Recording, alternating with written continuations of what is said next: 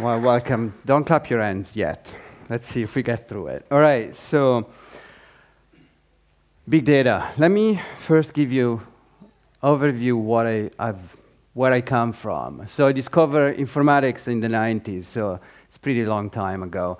And throughout my life, I became a system administrator in research labs, and I started to interact with user and data. And so, fast forward many years, I'm still in a research lab since 2012, and I became the de facto data manager of my lab.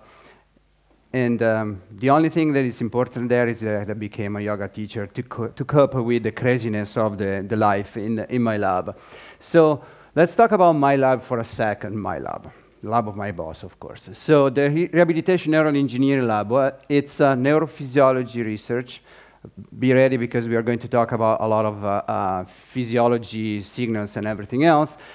What did we do? We try to restore sensory and motor functions after nervous system injury or limb loss. So that means people that do not have an arm and a leg or both. And if you can see here, we had a subject that was able to control the robotic arm that you see in the back, just thinking about it. She was thinking about, I want to move in one way, and the robotic arm was doing. After, I don't know how many years, she was able to feed herself chocolate. That's where her dream. So now, to give you some context, so in able-bodied individuals, meaning people that have all four limbs, you have your nervous system, right? And you have an arm or your leg. You think about moving, and magically it moves. This is what the motor functions are. And then you maybe pick up something, can be an egg, and you feel it, you know it, because of the sensory function. So your brain is processing a lot of variables, right? That some of them are there, position, force, pressure, texture, there's a lot of them, and you don't even realize that, right? So what happened when you have a nervous system injury or a limb, or you're missing a limb? Well, you have the same nervous system on one side, and you have a prosthetic arm, in this case, an expensive one, but the two functions that I just talked to you about, they're not that easy to implement. So you need what we call brain-computer interface. That's what we are working on. Not personally me, of course. I don't think I have the knowledge to do all that. I just deal with all the data. So the final goal is to be able to give these people the ability to pick up something and feel it, even if the arm is not the original one. We are in the lab, we're almost there, not quite, for production. Let's put it this way. So experiments, I know. We have our nervous system, and we have sensors. That one that you see, it's a penetrating electrode. So that it sticks in through your skin or whatever tissue we are working on. And we measure the neural activity. We have a complicated system, which I still don't know to these days because it's the work of 20 and some people. And it does generate control signals that control the robotic arm. So you think about it, we see which area of your brain activates, and we know that you are thinking about moving your arm in a specific direction. These arms have lots of sensor in them, so we can use them to feed back in our experimental system and inject specific patterns, stimulation pattern in your nervous system, let's call it this way, and you think that you're feeling something. So in there, that's where I come in. There we have this amount of data that is sparse throughout the lab. We have, like, I don't know, 10 computers to run one of the experiments. You have to collect all this data. They don't come to you. But on top of that, so which kind of data we get? Well, we have the raw neural activity, intramuscular nerve activity. The control system, the system that we have has a lot of events, you name it. And from the prosthetic arm, we have the contrast level, you have the feedback, you have the position. On top of that, there are other stuff that we measure, so like the kinematics. So if you don't, raise your hands if you don't know what kinematics means. It's fine. I was ignorant the same way. So basically, it's measuring the position of your body in space. So, and then we have video and images, because we have to be able to go back later and say, okay, did we see this thing in the signals? Is that actually, did you see something in the subject? Then you have notes, and the best is the question mark signal. Your coworker or your boss comes in the day of the experiment and say, I saw this cool thing yesterday. Can we do it today? And you're like, all right. So how do we cope with all this? So that's where my work in the last 5 years has been, together with a lot of other stuff in the lab. So let me clarify right away what in the scientific community, in our scientific community, means for data and metadata, because that can be really confusing. So data, you measure, you have a temperature sensor, or a position sensor, or a pressure sensor. You get these lines, squiggly lines, they're dots. You know, they're like, at this time, I collected this value. Well, can you tell me what do they mean? No, right? The only thing that you can tell is that on the left side and here, maybe those four-digit numbers are years, but you don't know. So we need a lot more information that we can say, okay, this specific signals was measured in the forearm, your brain, or your toe, whatever it is, and you can give it to somebody else and they know exactly. And that's where the metadata comes in. So you have the sampling frequency, range settings, type of sensor, and a lot of other. I'm not going to read all of them. And believe me, you change the sensor type and your reading completely changes. So it's really important at the end to know, even because if you share your data with somebody else, you might most likely get a question back, what is this? Why didn't you define this information in there? So how did we manage this one? Well, use raw data files. You have your server, you have your sets of folders on the server, and you put I don't know how many millions of files for each single experiment. Well, that works well if you have two people working, and they're working right now. A month from now, they already don't know where the single information is. So it makes it harder to find this information. Believe me, I work interactively with a lot of these researchers, and you sit down and say, can you show me what you're telling me? And they spend 10 minutes clicking through folders and files to find what they want to show you. So, when I start to work, I was like, well, can we do something to improve this? Because it's not possible, right? Now, in the age of big data, when you just write a select or something like that you get all this data back, we are a multi-million-dollar research lab, and we are still going through files. So then the major ones is the proprietary formats. We use a lot of range of sensor acquisition system, and each one of them has its own proprietary format. And within the same format, you get different version that if you're not aware of it, the reading of your temperature goes from, 30 Celsius to 300 Celsius. And you're like, and this stuff you discover just talking to the person who ran the experiment. So these are things that are really important to be able to track. And the best is, these data on the server are off limits for everybody, meaning you can read it, you cannot touch them. You cannot change them because they're super valuable. What do? They take from 100 gigs to a terabytes of data, they copy it on their local computer, and they keep going, and they do their own analysis.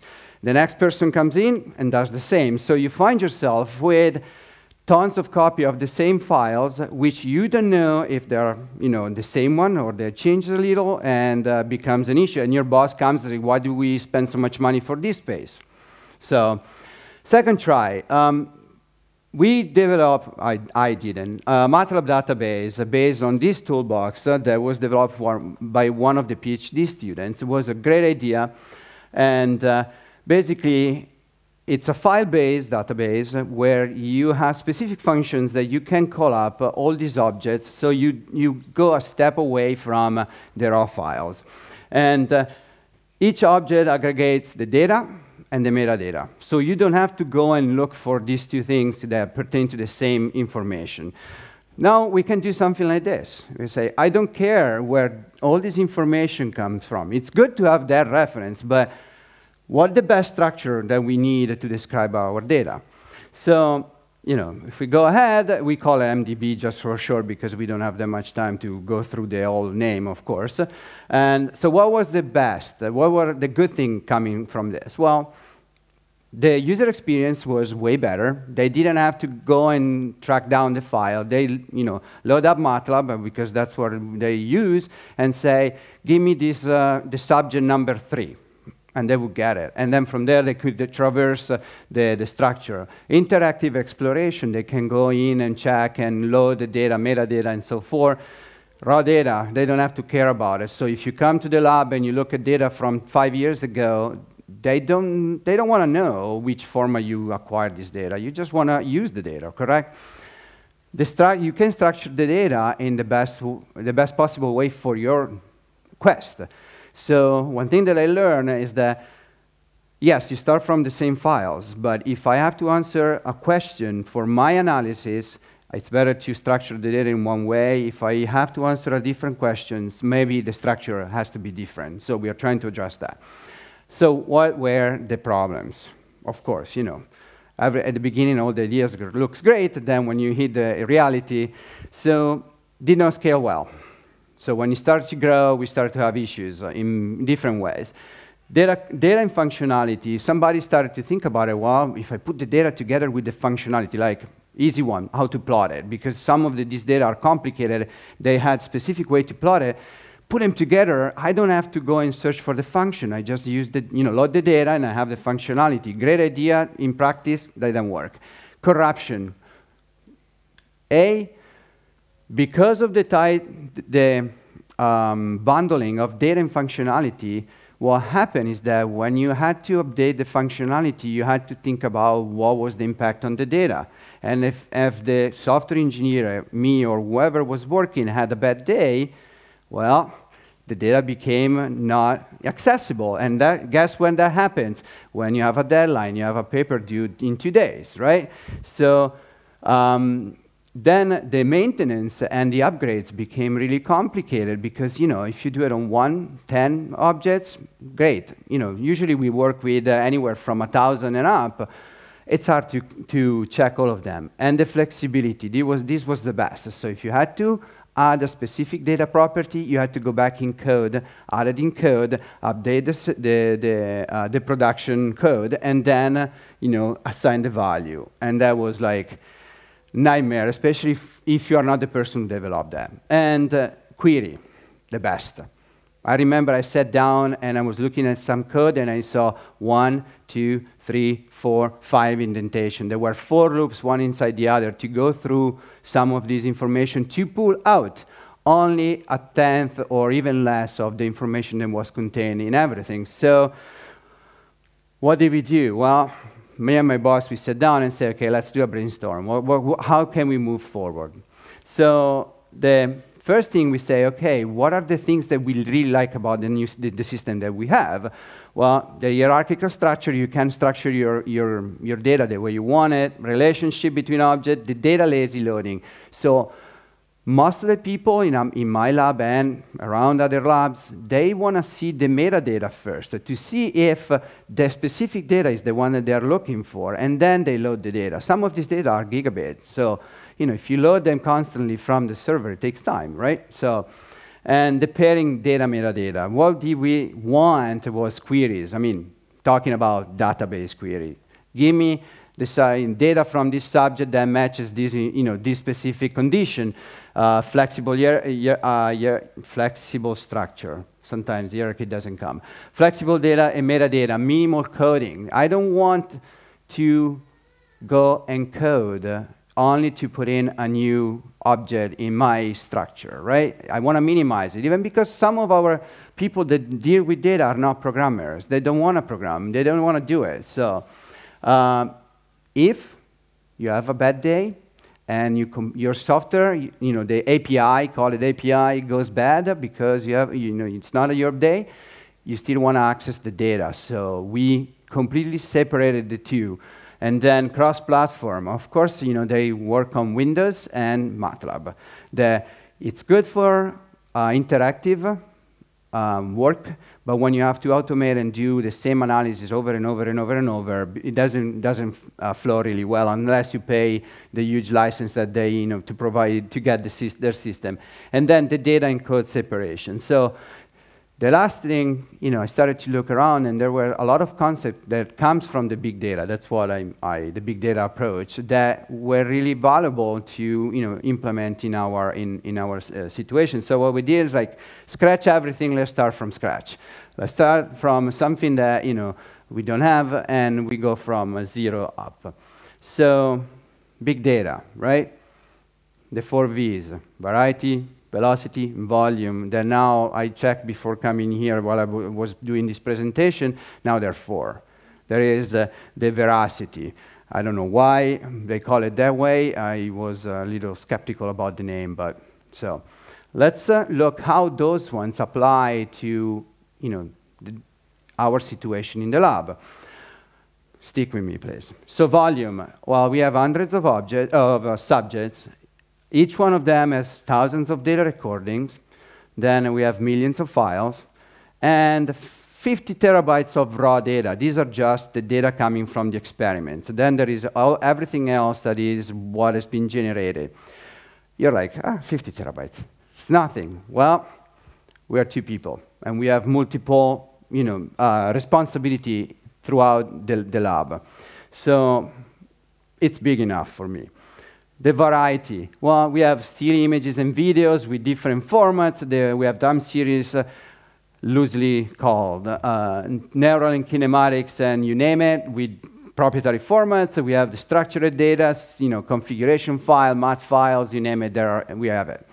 And most likely, by the time I go back to the office, I will have some other new format that somebody came up because woke up one morning and say, it would be nice to use that one.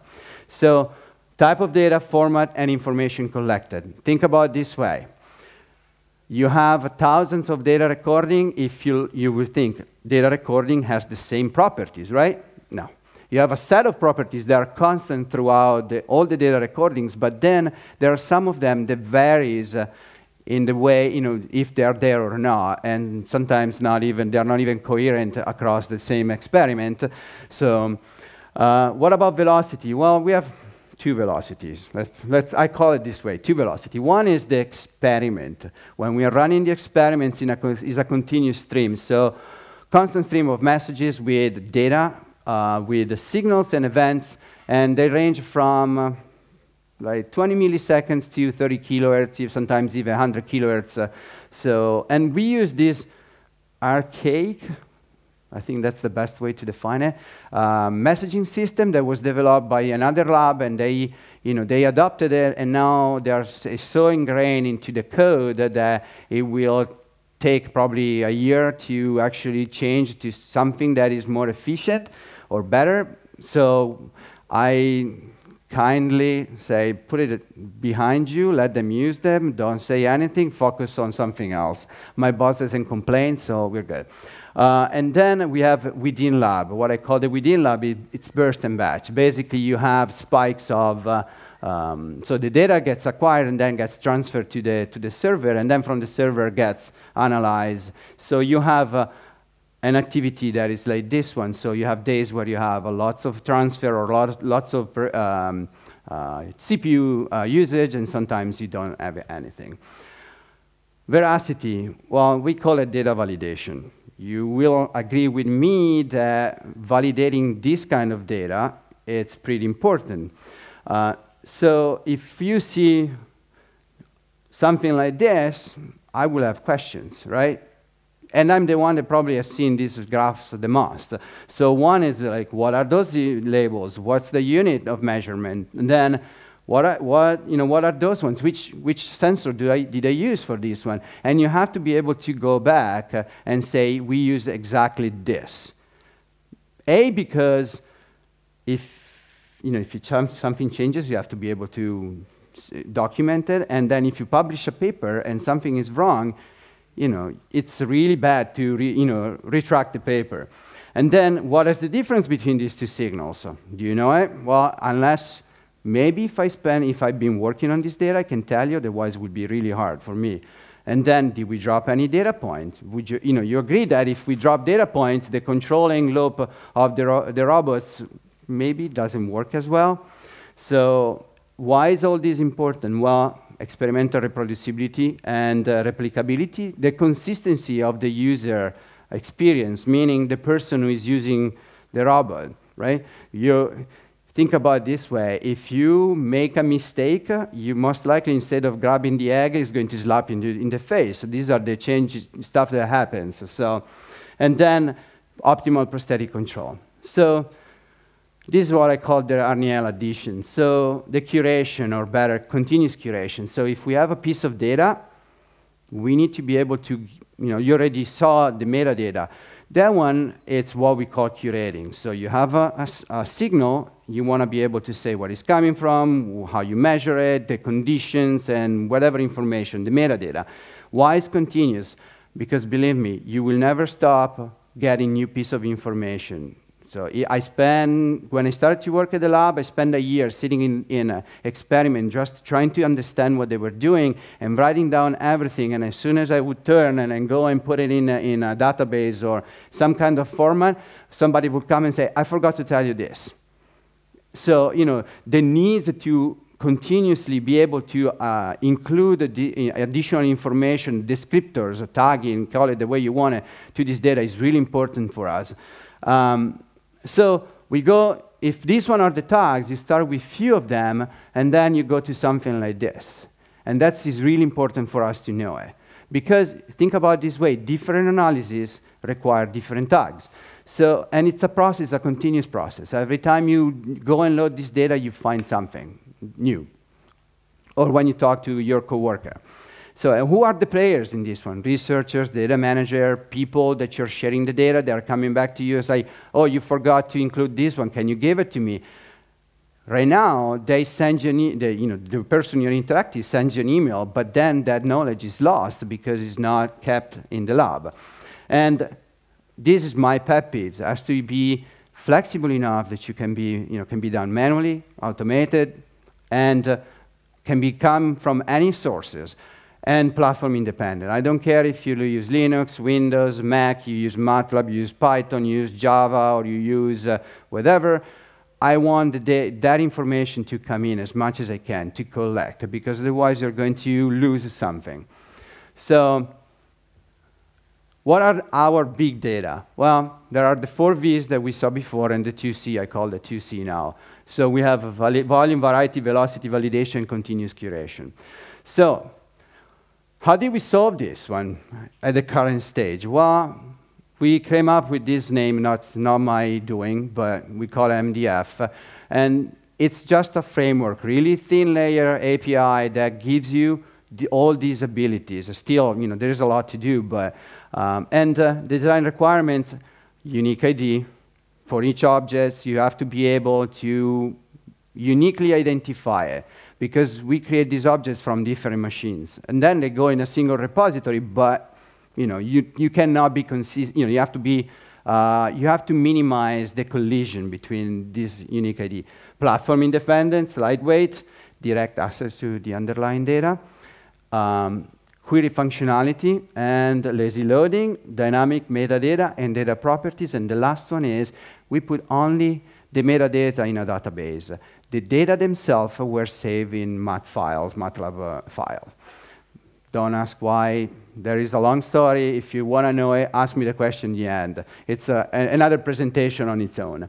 Well, the first benefits, we actually started to query the data, right? So, I can say, give me an object of type trial that has a name block 30. And you get this representation. This is what actually the researchers see.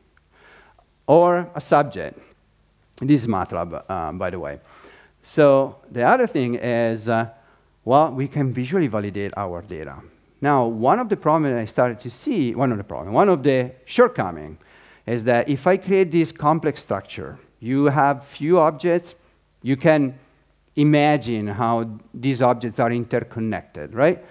If you start to go up 100, 600, 1,000, 10,000, you don't know what's going to happen. So I started to play around with representation, force-directed graph. So I imported some of the data. This is what came out, right? Doesn't mean anything, but if you add the new data, the importance is that when you add new data and you get something like this, well, here, where there's the red box, you can start to sense maybe that there is a problem. Why is that crazy links? By itself, it doesn't mean anything. And maybe it's totally valid, but at least you have kind of a red flag to say, hey, let's go and check it out, right? And this one we are trying to work and get it up and running because the size of the collections that we have are growing, and so the researchers are asking me, how can we be sure what we are looking for? And you know, if you don't have a database behind this, you have to open like millions of files, basically. So what are the applications? Sensory experiment. This is one of the experiments that we do. Hopefully you're not squeamish. So the idea is that if you stimulate the roots of the nerves coming out from your spinal cord, you can kind of trick the person to feel stuff that actually is not happening. And bear with me for a second. So we insert these leads, they're called leads. They're basically sensor or electrodes. Call it the way you want. It depends on which realm you're working on. They're called in different ways. So here is an X-ray of a person. These were actually slided on your epidural space. And what they do, they start to take all this one, put them together and stimulate and do all this crazy research. And then the subject say, oh, the last time that you stimulated, I feel something here. This one is actually the feedback from one of the subjects. They have a tablet, they draw it on, and they tell you, here where I feel it. So we put all this in a database, and here what you get. You can say, for this electrode, did I get a response? Did I get something? And how does it look?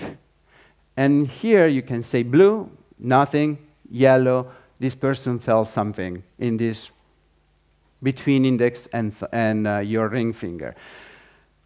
One of the information I left out purposely until now is that this person, you know, this is the right hand. This person didn't have a right arm. So she was feeling sensation in her hand, but she didn't have a hand. And that's what, you know, we are working on. It was pretty interesting. It was, I think, 70-something woman, and she baked us cake all the time, so we were happy to have it as a subject. So why was a good reason for us to adopt the MDF? Of course, efficient way to organize the data, flexibility, continuous curation, data usability. So if you have the data in a system like this, and not saying that MDF is the best, it's a start for us, you are giving a tool to the researcher to not duplicate the data, but they can just use what it's there because it's so easy to access it that they don't have to go back. They don't feel compelled to go back to the file. So the queries and the separation between data and data access and data usage. So how you use it, it's a problem of the researcher. What I care the most is giving you the tools that are easy to use and make it easier for you to access this data. So what's next? Of course, you know, more queries and bigger big data for us, or you know, real big data almost. It depends on what we are talking, and we are talking about millions of objects. So each of these collection, I have millions of objects. So let's move forward. This one is we have a subject that has a spinal cord injury. So he doesn't walk, he's paralyzed from the neck down, he just moves his arm and doesn't have feelings in his hands, I think. So what they did, I'm glad that the person before me was talking about brains, because here it is. The lab did a study and found out that those locations that you see there were the location on the brain that works when he thinks about moving his arm and when he thinks about getting tickle or sensation from the fingers. So to make it easier, it's the blue squares are the arrays, we call them arrays. There are 100 microelectrodes for where the motor functions are located, while the bottom ones are the sensory functions. Why it's important, the differences? Because the area of the brain works in different times. So how does the experiment works? Well, you have your brain and you have your robotic arm. So we measure what is thinking, more or less, the firing rate of your neurons, the brain cells. They do a decoding, and we control the robotic arm. So you see actually the robotic arm moving. Then we measure the sensor from the robotic hands.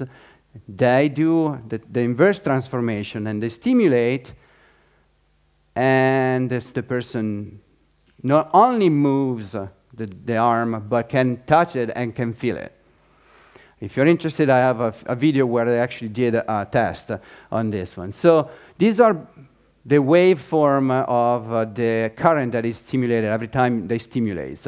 And that's the complicated name that they gave it to it. Don't worry about it, learning. It took me a while. So what's the stimulation stream? So we have our hands on one side and the brain on the other one. Well, we read the sensors, we encode it, we have to go through safety checks because there are lots of limitations. What you can inject is a current. You can fry the brain, basically. And then there is a stimulator that takes care of stimulating the brain directly. So if we look on the timeline, you have the stimulator pattern definition. Basically, you're telling to the stimulator, okay, this is the amplitude, this is how many times we're going to do this. And then you say, okay, this one you apply to this electrode, and this other you apply to this other electrode. And then it tells you, okay, I'm stimulating, I'm stimulating, I'm stimulating. What's the end of it? It's that to be able to know where you're applying your stimulation, you have to know the whole sequence. This one is probably, let me think about it, this probably is like 10 seconds, not even, of data. It's not real, but that's more or less how it goes. So this researcher approached me with these questions, like, well, if we constantly stimulate on one electrode, does the performance degrade? Meaning, if I stimulate in the morning, and then I do all my experiments, and I do the same stimulation at the end of the day, does the person feel the same thing? And does the electrode perform the same way?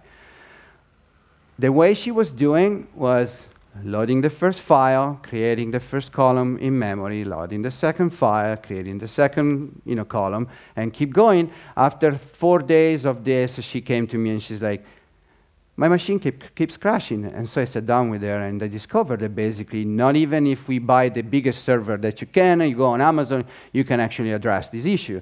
So what we need to do, we need to count all the the reason why I gave you that full speech is because we need to count all the single events for each channel to be able to say how many times, how much charge you delivered on a single electrode. To give you perspective, this person has been implanted for 3 years. So we have more than 500 days of recording, more than 150,000 files, and the number of events. When we started, we didn't have a clue. So the solution, of course, was like, oh, we have this great tool, more or less, and we say every time we stimulate, we create one object, and so then we can query. This is like how it looks like, and we can query by session, by file, by day, by time, you name it. There is a lot of them. The problem was importing the data. So what I did, I say, instead of importing everything, let's import only what we need, right? Then the number of objects was like, but from a first estimate, we're between 10 and 20 millions, and then the time, it's 6 months. And I was like, probably not, right? So back to the MDF, luckily I started to keep track of these importing jobs, so the timing, and remember that I say metadata in database and data in files, right? I was like, went back, I was like, that doesn't cut it. That's where we were spending most of the time. So to cut the time and file access, we put everything in the database. The reason we did that is because the data that is associated with this specific object is really small. And one of the issues the reason why we did that specification at the beginning is that we didn't want to have to go crazy maintaining a database that would grow like so big that you have to start think about cluster and everything else. So keep in mind, we are a two-people shop. So going back, we did the same thing for the filtering. Then the time, well, only 2 weeks.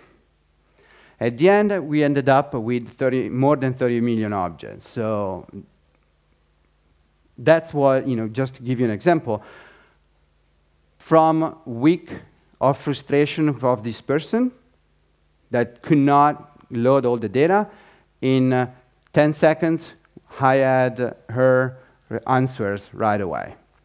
Yes, we had to do all this, but it worked out. That's where my boss started to change his mind. So how was the workflow? Well, this part. We took the files, we put them in the database, then we listed all these data acquisition together, we put it together, and we assign, we say, okay, we did a stimulation on which channel, on which parameters and all that stuff.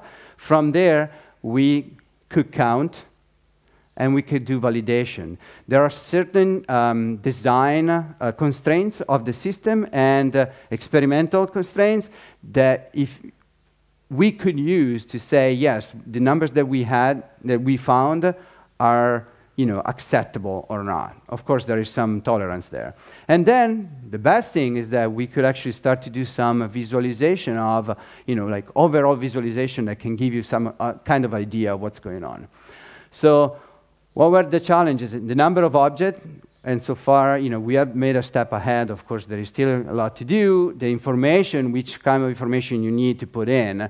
And this one, it's only, as much as we documented, is you have to sit down with the person and talk to them. And most of the time, you don't get the information straight the first time. So, and then the saving, how it was done. This one is something that I discovered while I was doing a single import process. So you get one object at a time. Solved it. I had a database server, and I ran multiple processes at the time. The validation is still unclear, and hardware, and of course, platform. I realized that if you use MATLAB to create this object, it takes you, 1 second. If you do it in Python, it takes you 10 milliseconds. So, and I'm not saying that MATLAB is worse than Python. In this case, and time-wise, yes. But sometimes if you explore with different platforms, you get better results. So you have to be open to do that. So just to give you an example, the hardware, we started with a virtual machine. Everything was virtual and mounted from somewhere else. And then we dedicated a server with SSDs and everything else. Now, the next step will be to go distribute it in parallel, but we are not there with the infrastructure. And we would have access through the university to a parallel system, but transfer the data and set up the job over there requires some knowledge that we didn't have the time to set it up. So what is the conclusion? Well, the big data approach was successful for us to manage our data, because now I don't have a problem. You want to use MATLAB, you want to use Python, you want to use Java. I give you the address of the database. You can pull it out and do whatever you need to do. So if you want to batch it, you can go. We were able to manage the big data with the MDF with minimal changes, and the query capabilities are priceless, because now these people can get their, 100, 200 objects in a matter of seconds, actually less, instead of running through thousands of files.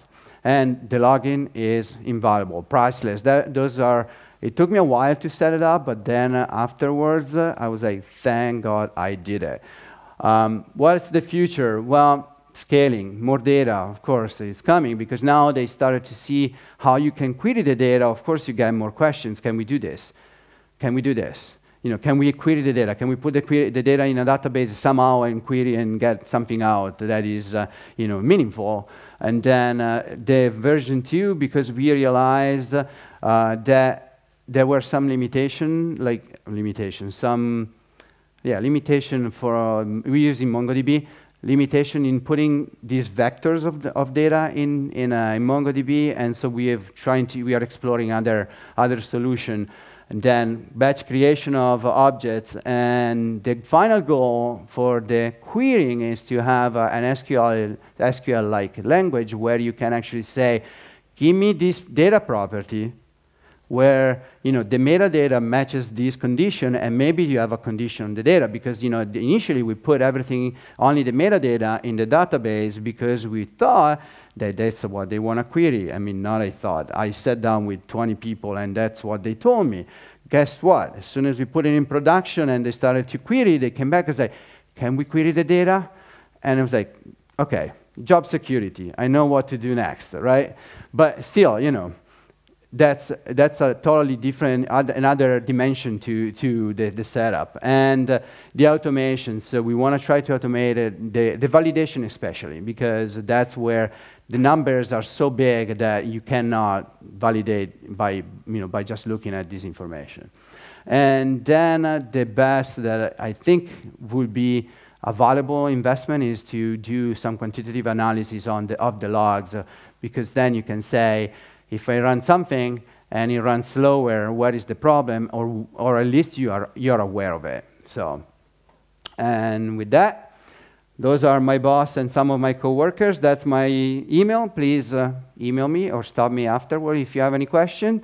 And that's the bottom is what we are forced to put, because that's where we get the money to do this stuff. All right. Thank you so much.